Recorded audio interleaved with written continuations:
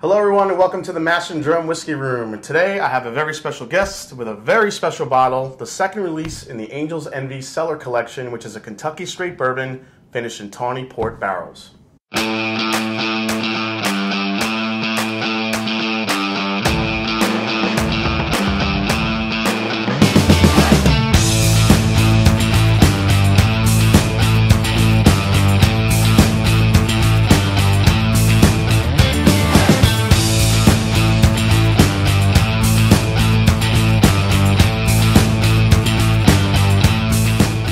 Hello everyone, I'm Jason C., and my special guest here today is Jim Shannon from the Bourbon Road Podcast, who was kind enough to bring this bottle for review.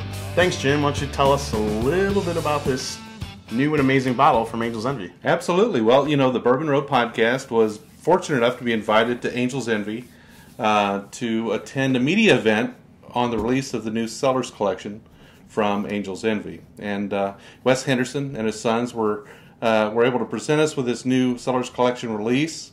A little bit different from their standard offering. Okay. This one, their standard offering is finished in ruby port wine barrels. And then this one, at cask strength, or near cask strength, is finished in tawny port barrels. So when you went to the event, what was the difference between tawny and their standard ruby port? So port, a lot of bourbon people might not understand the difference between, different types of port wine, and we got a little bit of education on it. Port wine is a fortified wine, and by fortified, what it means is that they've taken brandy and added it to young wine, in order to prematurely stop the aging process or the fermenting process. So normally wines get to 10, 11, 12% ABV. But a wine that's fortified usually is allowed to get to about 7%, and then as that brandy's added in at the high alcohol content, because brandy's a distilled spirit, okay, it causes that fermentation to sort of halt. So it keeps that sweetness, that residual sugars that are in there. So port wines, and kind of that that goes back to the days of the British Navy and traveling on the open seas and trying to keep wines fresh for long travels. So anyway, the port wine, the tawny port wine, how it differs from the ruby, it tends to pick up those barrel aged notes. Same as bourbon. It kind of gets a little bit darker, a little bit richer. It picks up those oak notes. It becomes a little bit, typically a ruby port's a little more red, and a tawny port is a little more burnt orange. Okay, I mean, you could see a distinctive color difference. Yeah. I do realize that this is closer to cask strength than the regular offering. But what you did point out when you brought the bottle over is some significant differences also in the bottle design. This is kind of white print on the bottle, while this has some nice gold foil on the front of the bottle, which is really nice. We'll have some close-ups in a second of the bottle. You guys get a better look at it. Also, the labels on the side are a bit different now. They're being a little bit more transparent as far as what's in the bottle, which I love as a whiskey guy. They still have the angel wings on the back. Still have the angel wings on the back. But, they're really proud of this new bottle design. It really takes it, I think it steps it up a level. And their Cellar Collection released about the same time last year. Yeah. And then this year. But one of the things they wanted to make sure everybody understood is this is not an annual release scheduled for early spring or late winter. Okay. This is something that they're going to do when it's ready. So last year they released a sherry finished special release. That was wildly. That was, in my opinion, I thought one of my favorite Angel's Envy releases, because it had Angel's Envy. Typically, for me, is a little bit on the sweeter side.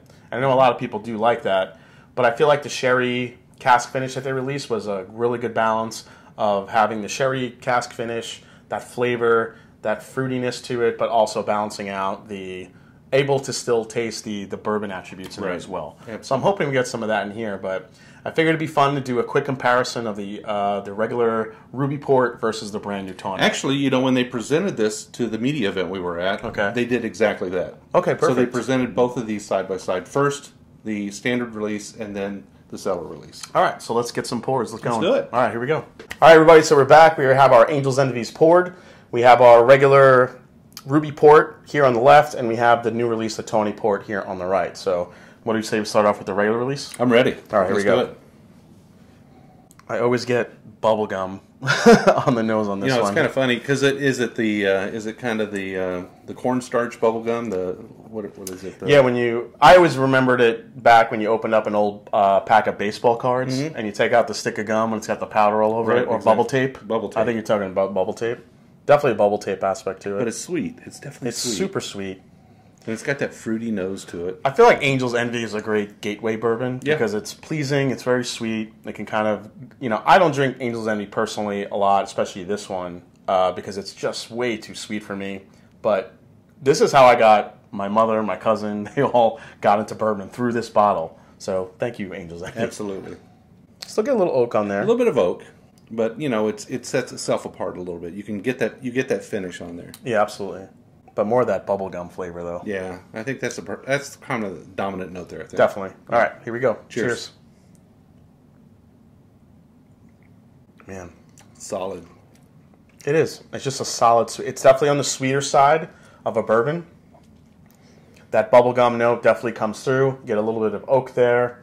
There's also a little bit... I get a tiny bit of nuttiness in there, too, I think. There is some nuttiness. Mm-hmm. I don't know which one, but... Maybe an almond or a... I would say a sweet almond. Yeah. Maybe like a honey roasted peanut type thing. But not as dark. It's still very light. Right. It's light and refreshing at the same time. It's sweet. It's definitely a sipper. It's a solid. It's a definitely solid bourbon. It's an easy sipper. Like I said, it's something I don't go to normally because of the sweetness to it. But I haven't had this in a long time, and I'm kind of enjoying it a little bit more than I remember enjoying it. Yeah. It's kind of nice. I don't know if I would sip this every day, but I can see why a lot of people love this. It's a good one to have on your bar at home if you've got friends or family over. Mm-hmm. Somebody that's just now entering bourbon, like you said, a gateway bourbon. That's an easy way to kind of ease them into into the bourbon world. Yeah, as a gateway bourbon, this thing works awesome. Like I said, my mother, my cousin, they all love Angel's Envy, and that's what now my mom's drinking like cask strength stuff, and this was the reason. That's the way it goes, though, right? It's the way it goes. It's a good entry. So, all right. So now we're gonna get into the Angel's Envy. Before we do that, take a look at some close-ups of the bottle. I'm going to tell you a little bit more about it. This is the second release in the Cellar series. It's a Kentucky straight bourbon finished in Tawny Port Wine Barrels. Now, Angel's Envy's oldest single release to date. It is crafted from 10-year-old bourbon and is put through an extended finishing process for 10 months in Tawny Port barrels. This is a limited run of just 5,400 bottles. It will be available for purchase beginning on February 8th at select retailers in Kentucky, California, Florida, Illinois, New York, and Tennessee, as well as the Angel's Envy's distillery in downtown Louisville. This is bottled at 111.6 proof, or 55.8% ABV, with a suggested retail price of about $250. A little pricey. A little pricey, yeah, unfortunately. So it's kind of the way things are going now, right? Yeah. I don't really expect any other... Usually it's between $150 to $250 for a lot of these special releases these days. But I can appreciate the proof to this, and it is a limited release. You did say the barrels were pretty special for this, so... Right, so they had 40 barrels, I think, that they needed to combine. And if you do the math, you'll find out that the barrels were a little light. So, it took 40 barrels to make the 5,400 bottles. Oof, you would think there'd be a lot more, but I guess not. All right, let's go into the nose. I can't wait to try this stuff. There we go, cheers. Cheers. Wow, totally different on the nose. Yeah, so you get that richness, that deepness, that darkness that comes from an older bourbon, right? This is just like raisins and dates and chocolate. Yeah, so this is definitely a lot of fruit on the nose, but at the same time you get that spice and you get that oak that is not prevalent in this one. So, but not picking up the bubblegum so much. No, I'm not getting any bubblegum. This is like rich, deep, dark fruits, but I'm getting a nice chocolate note, and I'm also getting a lot of clove, which is really jumping out of the glass from here. I always have a tough time between pepper and clove. I think that, for me, this one's a little heavier on the pepper. Yeah, definitely some black pepper. There's clove there for sure. You could smell that spiciness. Yeah. But those dark fruits are just so prevalent. It's a totally different pour than... Completely different. Yeah. This is much more rich, much more dark. There's a lot of layers here to the flavor, just on the nose. But 111.6 proof, it's not attacking the nose with ethanol. I mean, 111 versus 86.6. There's going to be a big difference there. but yeah, the fruit flavors in this are just jumping out of the glass. Mm-hmm. Really like it. It's really interesting on the nose. That little bit of a chocolate note is really... There is, yeah. It's very enticing, especially with the cherry note in there, a lot of those dark fruits. All right, ready for a sip? Cheers. Here we go. Cheers. Wow, bam. You know, that's a whole other animal than this. Right. Wow. So definitely, you know, the nose does translate to the palate. Absolutely. But it's amped up a little bit. Still getting the chocolate note on the very back end, but the fruit is just all spice and fruit. Yeah. Black pepper, as you mentioned. Getting this tingliness on right in the front of the tongue there. That pepperiness, that kind of that prickliness you get on a spicier bourbon profile. A lot of baking spices coming here. It's more cinnamon and clove for me than anything. Yeah, so I think definitely on the palate, the clove definitely rises up above the black pepper. Yeah. I think. But still the fruit, and as it goes back, it kind of pauses for a moment on the mid palate and just really saturates the mid palate with that flavor, that dark flavor. Yeah, let's go for another sip here. Wow, second sip got even fruitier for me. I feel like the more you get some air into this, the more the fruit flavors of the Tawny Port start kind of attacking the palate. The Tawny is a little more, I want to say, kind of darker and more savory because it spends more time in the barrel. Mm-hmm. But and I think it is pulling in more of that oak spice too, right? Because that's what's lingering on the back of the palate. Yeah, so this is, you know, it kind of, in my opinion, it kind of spends a little more time than normal on the mid palate. It kind of really presents itself on that mid palate. So what are you getting on the finish? I'm not getting a particularly long finish on this. No, I think you would have to say this is probably more of a medium finish. I love it, the flavor of the finish, but I think it doesn't stick around long enough. Yeah, you're right about kind of that delay. You get all the spice up front, and then the mid palate, it just kind of hangs around with the fruit notes, and it becomes a little bit nutty, a little bit of chocolate.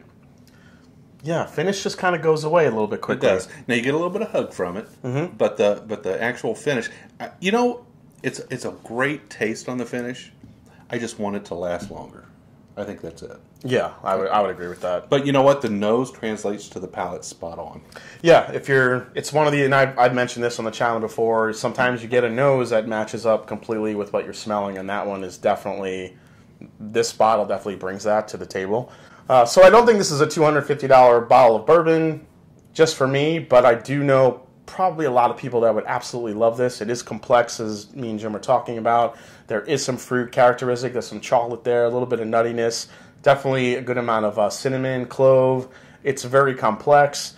I don't know. What do you think about it? Yeah, I think, you know, $250 is a lot of money, and everybody has to look at their own wallet and decide if that's what they want to spend. Yeah. But, you know, this does take you on a journey. It's a complex drink.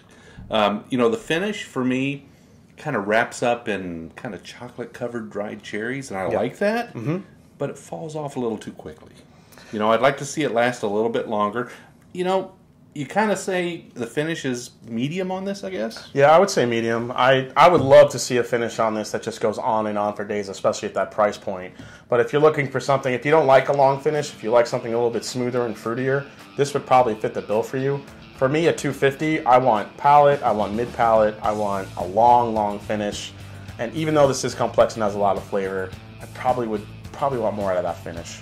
I mean, cheers to Angel's Envy for putting out a great release. I think it's good. Oh, it's a delicious release. And there are going to be those out there that just run right out and grab this bottle. I mean, with only 5,400 bottles available, you know, there's not a lot of time to make that decision whether you want to buy or not. It's true. I think it's going to be one of those impulse buys where you actually see one, you're just like, I have to have it. Or, I mean, I think if you're an Angel's Envy, if you really like Angel's Envy cask strength, then I think you're going to love this. Yeah. So that would be my best advice for you. Well, cheers to Angel's Envy. Good job done, I think. Absolutely. Delicious release from Angel. Easily my favorite of probably anything they've done so far. Yeah, for me as well. Yeah. All right.